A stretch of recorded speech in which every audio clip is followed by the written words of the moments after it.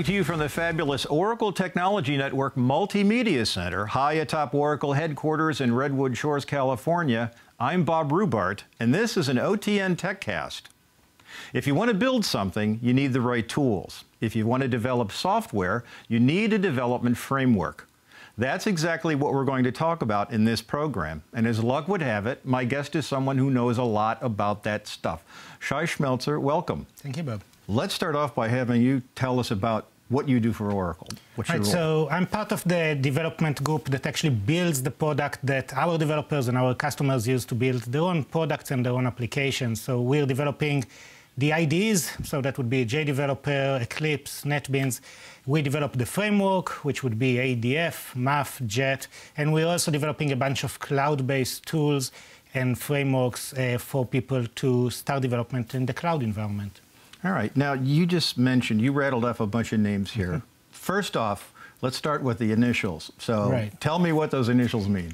Yeah, so ADF, it's the application development framework. That's the framework that Oracle uses to build our Java-based applications. All our SaaS applications, for example, Fusion applications, things like that, have been built with ADF. MAF, it's the mobile application framework, and as the name suggests, it's used to build mobile application that actually runs on mobile devices. So they are device residents, and they just work on iOS, Android, and soon on Windows devices. And then Jet is the newer guy. Jet is the JavaScript extension toolkit, and that's basically our framework for developers who want to build JavaScript-based user interfaces. Now, Jet's the newest of the bunch, as you mentioned. Let's dig a little deeper into that one. What's the background on Jet? So as technology evolved and the move to the cloud kind of emphasized this, in the cloud, there's a lot of focus on browser-based interfaces and creating very responsive user interfaces, and also user interfaces that scale to serve a lot of people in a new architecture. And as we were building our cloud products that in many cases don't actually connect to a database at the backend, but actually do a lot of other stuff, we started to adopt this JavaScript on the client approach, connecting to a variety of things in the backend using REST interfaces, standard interfaces. And as we started using this internally to build our new products, we realized there were parts that were missing from the overall JavaScript ecosystem. And we started to build little frameworks or little libraries that solved a lot of those. And it covered aspects from how do you create user interfaces that supports accessibility or that supports internationalization, to how do you efficiently talk with the backend, talk with variety of backends, do two-way binding. And as we built this, basically for our own developers' usage, we saw more and more adoption in-house. And at some point, we got our customers to ask us, basically, do you have anything to offer? And we had something, but it was only internal. We were only using it internally. And as the request grew, we figured out, hey, our customers would probably can benefit from this. We built some specific capabilities that would make it an ideal solution for an Oracle environment, like having the same look and feel, what we call the Oracle Alta look and feel, as the rest of the Oracle solution. And what we did basically at Open World this year is we released it to our customers so they can actually use it as well. And our next step would basically be to take this, open source it, so anyone in the JavaScript community can use it. Okay. If someone comes up to you and says, what development framework should I use? How do you answer? What's your response? So as many responses inside Oracle, it starts with, it depends. And it really does depend on a few aspects. One aspect is, what language would you like to develop with? Or which languages do you already know to develop with? As Oracle, we have support for a bunch of languages. If you're a PL/SQL developer, there are tools for you. If you're a Java developer, we would direct you in the direction of ADF. If you're a JavaScript developer, we'll direct you in the direction of Jet. And if you want an on-device application, we'll direct you in the direction of MAF. So that's one way to distinguish between things, which is basically which language are you more comfortable with, which is your forte, and we have a framework that allows you to be effective in that language. The other approach to this is to look at specific requirements that usually dictates an architecture and then picking the framework based on the architecture. For example, if you're doing a lot of database connectivity and you want to manage transactions and you want integration with a bunch of process flows and things like that and manage states, and you are okay with a server-generated UI, then ADF is exactly up your stream. In some other situation, for example, if you're creating a client-facing website, for example, our cloud products in a lot of cases are like that. If you're expecting a lot of smaller interactions with your backend, not necessarily complex transaction across multiple systems, and you want a more responsive, more client-side focused architecture, Jet would be the way to go. And the nice thing about MAF is that to some degree, it brings in the ability to develop with the Java approach if you want to, but in MAF you can also use JavaScript and Jet. Where does the developer cloud service fit into this picture? Right, so as we said, there's a lot of languages and frameworks you can use, but no matter which language you're using, you're going to have some things that are common to all the development teams. It's things like we need to track our issues and tasks and features and bugs that we need to do. There's issue like version managing your code, issues like how do I actually take my code and automate the process of packaging it, testing it, deploying it, basically the dev part of the DevOps cycle. And Developer Cloud Service basically takes care of that. It gives you a platform hosted in the cloud where you can manage your source, the full life cycle of your source.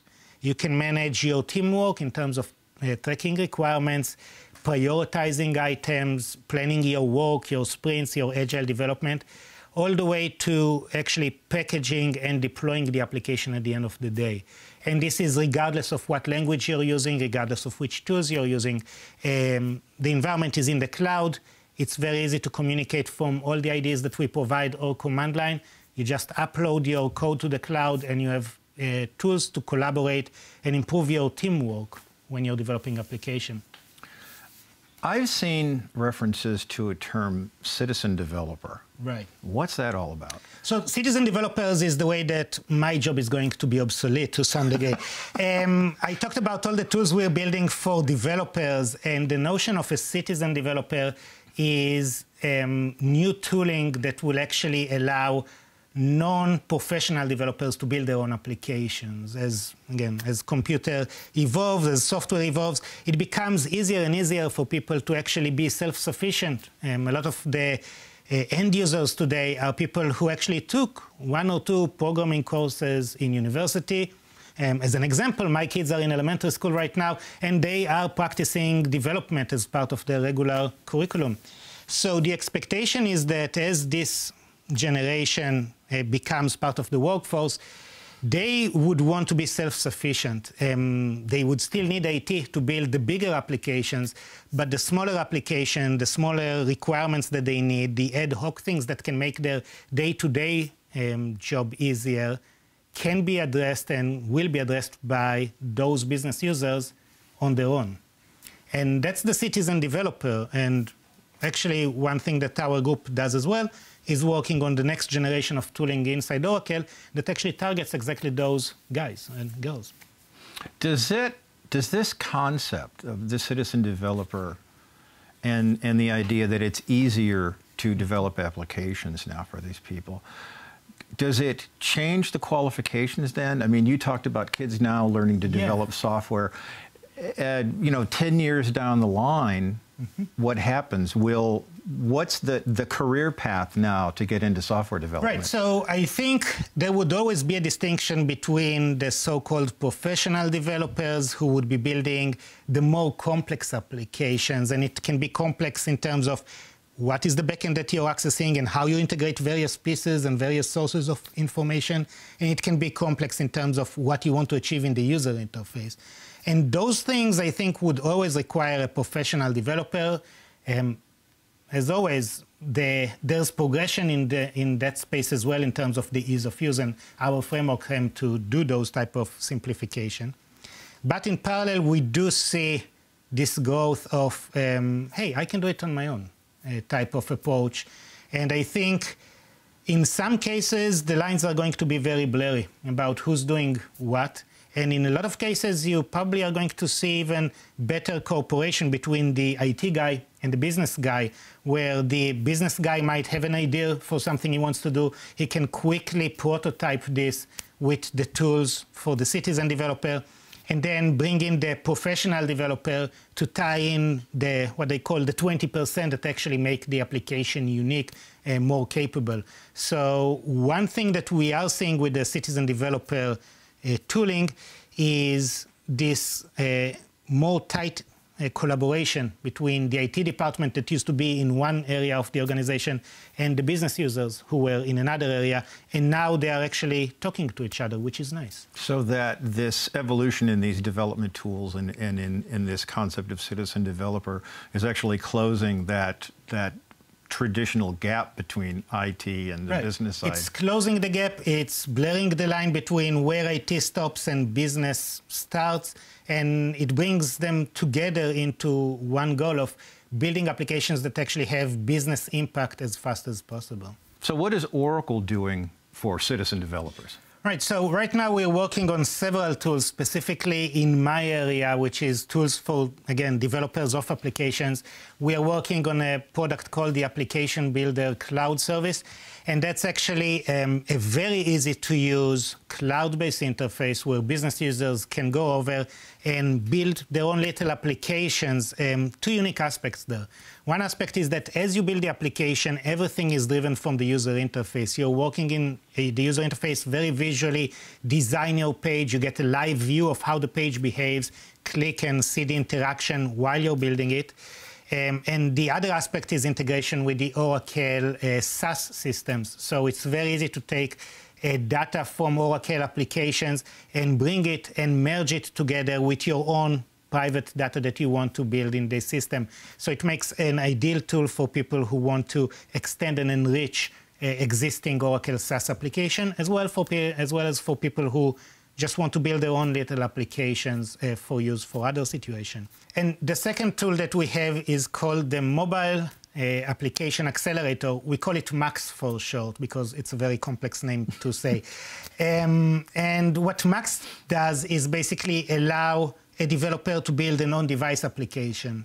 It's a very guided approach. You go into the tool, visually you pick up templates, components for your page, a bunch of services that bring you data or mobile capabilities that you can just, again, drag and drop into the application that you're building. At the end of the day, you get a QR code, you scan it, and you get the application downloaded onto your device, iOS, Android, or other operating systems. And you have an application that talks to your enterprise backend that you built on your own.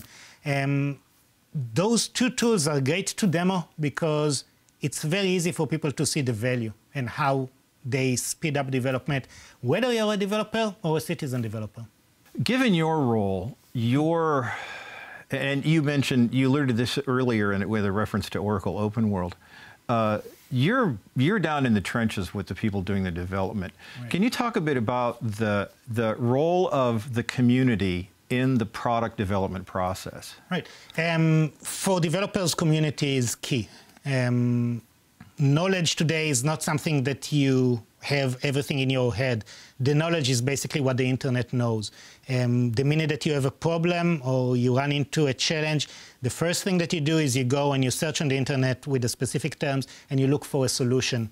And if you have a good community around your tools, you'll find the solution because someone else already did this. And if you're a good member of the community and you didn't find a solution and you then went and solved a problem or a challenge, you'll post this. And this is being a good member of the community, which is another thing that is very important. The community, there's always this gap between, again, like the 90% who are lurking in the community and the 10% who are actually very active. And I think developers more and more realize that being active in the community is something that can actually promote themselves in terms of career-wise. It gives them more visibility, when employers today look at one of them, like a potential candidate, they automatically go and they Google them and they look at, have they actually published anything? Are there any blogs that he wrote? Was he involved in any open source project? Was he answering questions on OTN or on Stack Overflow or a bunch of other community sites?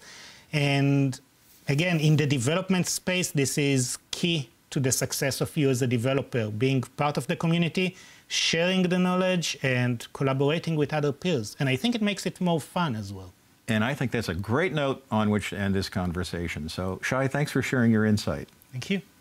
If you'd like to learn more about development frameworks and join the conversation about ADF, MAF, JET, and other technologies, please visit community.oracle.com and look for the Development Tools section. For the Oracle Technology Network, I'm Bob Rubart. Thanks for watching.